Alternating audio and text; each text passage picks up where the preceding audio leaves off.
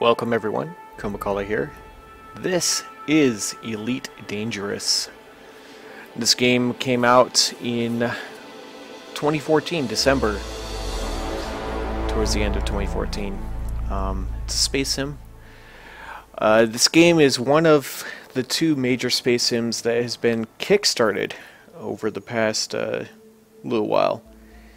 And unfortunately, I discovered this game too late to be part of the Kickstarter, but I have picked it up after the game released, and I gotta say, it's fun as heck. I really enjoy it. One of the things that this game's a little bit notorious about is a high learning curve when it comes to flying these ships. And so, in my 200 hours or so of flight time, I've decided that what I'm going to do is I'm going to start over and do a tutorial on how to fly in this game. Now, first of all, there's some settings that we're going to change, and this is for using a keyboard and mouse. And it's just some optional controls that I prefer. So let's go ahead and scroll on down. We're going to controls. Controls that we're looking for are in the section Flight Miscellaneous. Down here we have toggle frameshift drive, and I've added in enable frameshift drive to Super Cruise. I've added left shift plus J for this, and enable frameshift drive to hyperspace is left control plus J. I just prefer these. Normally it's just J that's active, but by enabling this to Super Cruise, I can actually jump to Super Cruise and not have to worry about jumping to hyperspace by accident. Because J, this will work for both Super Cruise and hyperspace. If you don't have another solar system targeted, then you'll jump into Super Cruise. If you do have another solar system targeted and you hit J, it'll jump into hyperspace. You don't always necessarily want that to happen. Another setting that I've set up is target next system en route, and I set this to the letter O. And I think those are the only changes that I made to this. Everything else is on its default. You may want to spend a little bit of time to familiarize yourself with some of the controls. And if you don't, that's fine. I will be running through the controls as I jump into the game. But let's go ahead and do that now. We're going to jump into a private game. And so we're going to go Start and Solo Play. Now, I started playing this a little bit and was recording, and the game crashed on me while I was recording, so I may be out in space floating around in my ship. I have no idea. If I'm actually at a loading dock, I'll be rather pleased as well, because that's where I'd like to start. This video is just going to give you a quick rundown of the controls, and it looks like I'm floating in space. Alright, there are 4 screens that you need to be aware of when you're playing this game, and they're bound to 1, 2, 3, and 4 right across to the top of your numbers. So number 1 pulls up your left panel, number 2 pulls up your communications panel, number 3 pulls up your sensors, and number 4 pulls up your right panel. Now, I'm not going to go into a whole lot of depth on what these are and what they contain. Let's just really quick go over the basics of how to navigate through them. W, A, S, and D allow you to move your icon around, or your selection around, and then you can use Q and E to switch between the different tabs that you have. So S is down, W is up, A is left, D is right, and then if you want to select something, spacebar allows you to do that. Alright, and let's go ahead and look over here on the right screen. Here we've got reputation. Among other things, it also has your rank in the different areas. I shouldn't have deleted my save game. I was pretty far into the game. I think I had a net worth of around 60 million credits. While it's not super significant, you start out with 1,000 credits and you have to build your way up from there. And I did it through bounty hunting mostly, a little bit of trading, and bounty hunting is my preferred method.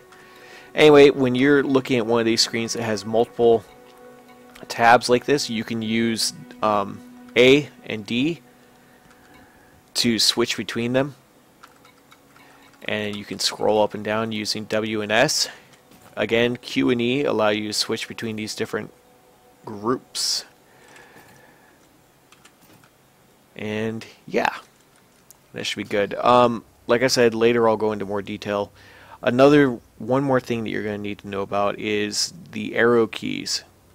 I'm not talking about the arrow keys that are on your numpad. I'm talking about the standalone arrow keys. They're usually between the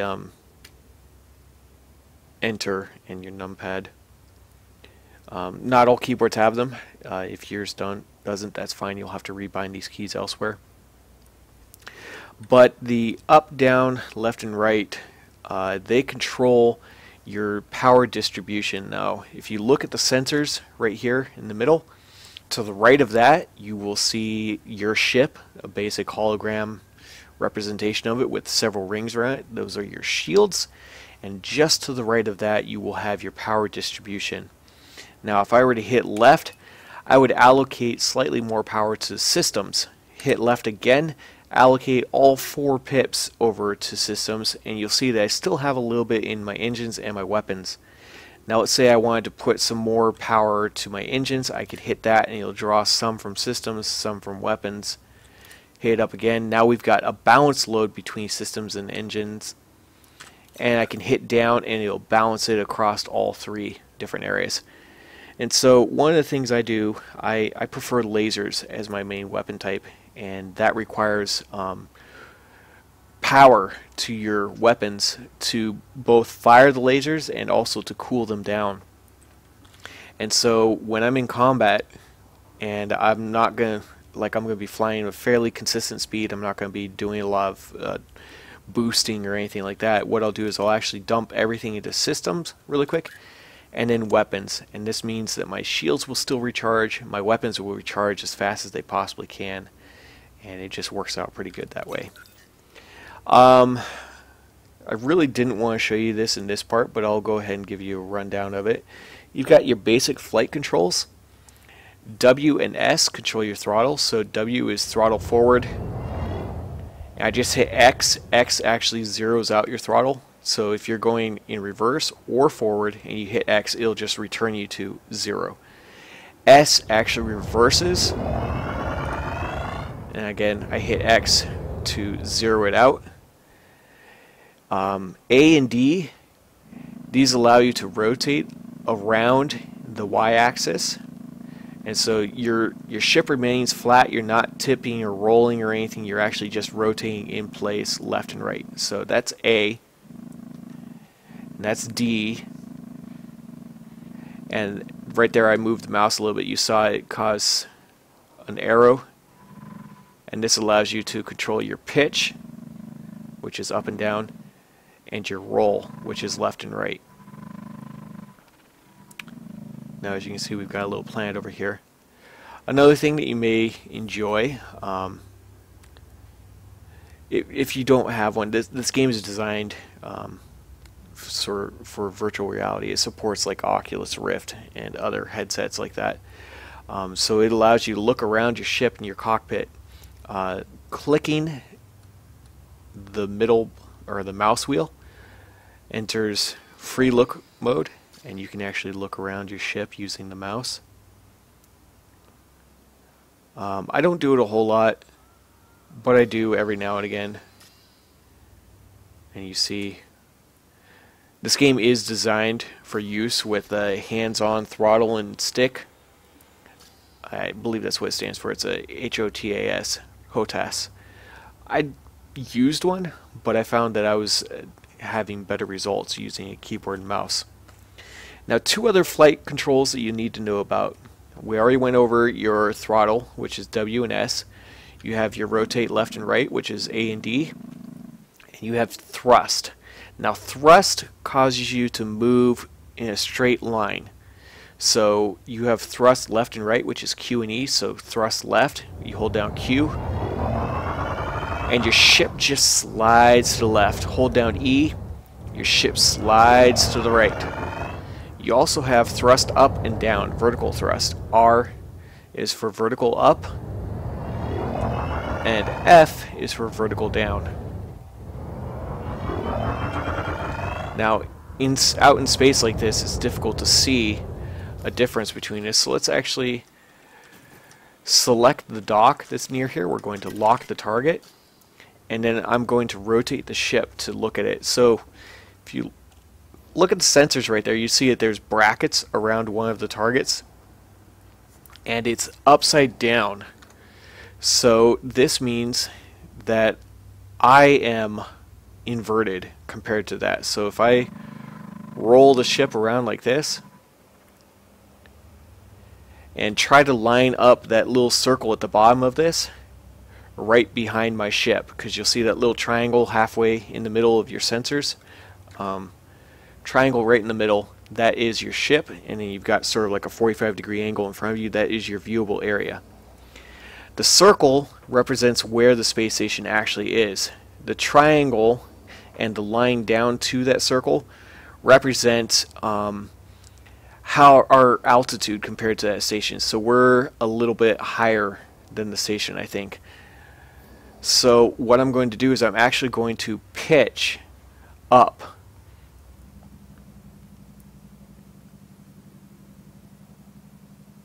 And that brings the circle in front of us.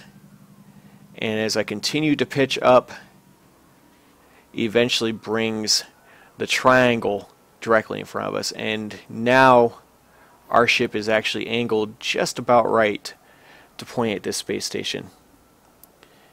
And some very gentle controls to the mouse to stop my roll. And let's go ahead and fly towards it. Now, one thing you'll notice that we've got this little blue bar on our throttle. Now, you want to keep, when you're flying around, you're actually going to be performing maneuvers like turning or strafing using your different thrust directions. You're going to want to keep your throttle in the middle of this blue bar because it provides the optimal turn rate. So, as you see, my ship rotates pretty quick. But if I were to come to a complete stop and try to do that same rotation, it's slower. It doesn't seem significantly slower because this is actually a pretty agile ship. But if you're flying like an Anaconda or something that happens to be the biggest ship in the game that I know of, if you're flying an Anaconda, it can take you a full 30 seconds to rotate your ship around if you're sitting at a dead stop. And so sometimes it's a good idea to have some speed going. Now let's go ahead and hit 1, and we're going to actually request docking with this station. I know this video is getting a little bit long, I apologize, but I just want to run through this pretty quick. The next video I'm going to run over some more. Denied. Docking request denied. Let's request it again. Docking request granted. Alright, now they have an open spot. You'll see that now we have a proceed to landing pad 1, and we have 10 minutes to fly over there and land on it. You see this little yellow patch right here? These are landing pads. I don't know if this is actually number 1. I don't think so. It looks to be a medium landing pad. And what I'm doing is I'm holding down E to rotate the ship, or actually to strafe. Yeah, it looks like it is for another ship. So I'm going to rotate my ship, roll it, and then press R. And I'll use pitch to sort of rotate my ship and circle strafe around this station. And you'll see that we've got number 1 right over here. Now, you do have a specific direction you need to approach the landing pad from, and you'll notice that the 1 actually happens to be on the right hand side of this square. Let's fly a little bit closer and you'll see what I'm talking about. Alright, zero out our speed.